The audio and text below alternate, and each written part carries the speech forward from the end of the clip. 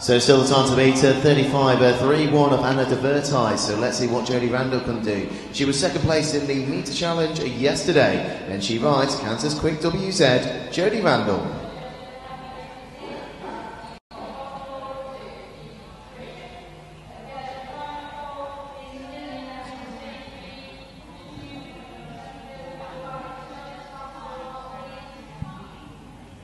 And just a quick reminder to all riders, if you are out of the first phase, it is fences 1 to 8 and there's no need to jump fence number 9. But we continue with Jodie Randall on Kansas Quick WZ.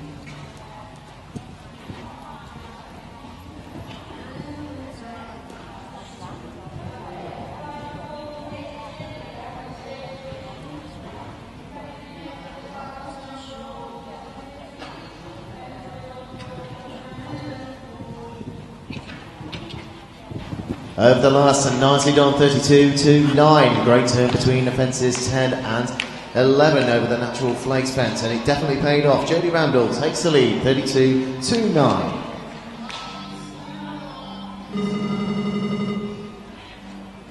So Jenna Watson now, and she has some good double clears so far this week, and she